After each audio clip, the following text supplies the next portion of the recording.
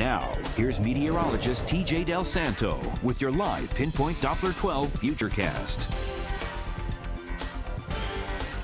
And it was a fairly nice day to be strolling around, maybe doing a little shopping. Let's take a look at what's going on or was going on earlier in the day. Temperatures topped out at 51 degrees in Providence, 50 in Smithfield, 49 Newport, 50 in Westerly. You can kiss those kind of temperatures goodbye for a little while as we have some cooler air that'll be coming on in over the next 24 hours, and it will get progressively colder over the next several days. Downtown Providence right now, we've got quiet conditions, still lots of clouds overhead, but the clouds will be leaving through the night. Hurricane barrier cam, you can see things are nice and quiet here in the upper reaches of Narragansett Bay, where a few harbor seals were actually spotted earlier this afternoon. Live Pinpoint Doppler 12 radar, nice and dry across all of Rhode Island, nearby Massachusetts. Temperature at 43 degrees in Seekonk with a light wind west-southwest about 4 or 5 miles an hour. Over in Warwick on Route 2, 42 degrees. They've got a wind from the northwest at 6 miles an hour. Those winds are going to be bringing in some drier air and cooler air into southern New England. Upper 30s and lower 40s across southern New England at the moment. And overnight tonight, temperatures will be bottoming out around the freezing point in even in Providence, maybe a little colder to the north and west. Tonight, Monday and Tuesday, our threat tracker.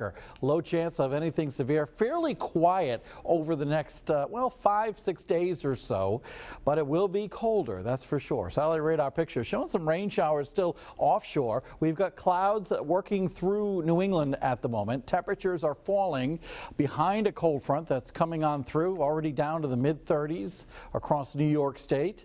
It'll be a lot cooler later in the night tonight with the skies clearing out. Tomorrow, noticeably cooler. Today we topped out about 51, only in the low to mid 40s tomorrow, and it'll get even colder than that as we head through the last couple of days of 2014. Futurecast for the overnight. You can see those clouds breaking apart. I'm going to take you right into tomorrow morning about 8 o'clock. We'll have some sunshine and taking you through the rest of the morning and into the afternoon, maybe just a few thin wispy clouds. Other than that, looks to be pretty quiet right into tomorrow evening, but yeah, cooler. Temperatures overnight bottoming out around 32 degrees by around 6 o'clock in the morning. Your morning commute, if you have to go to work, it'll be quiet, cool, dry. Temperatures in the 30s. Across the Providence metro area tomorrow, temperatures should be topping out about 40 to 45 degrees. 45 Warwick, 45 Cranston, and in Providence. Along the coastline, temperatures in the mid 40s.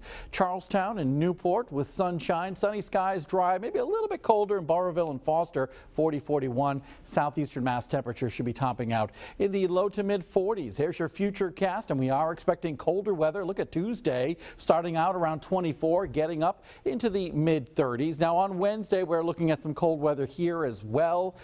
Midnight temperature Wednesday into Thursday, probably around 23, 24 degrees.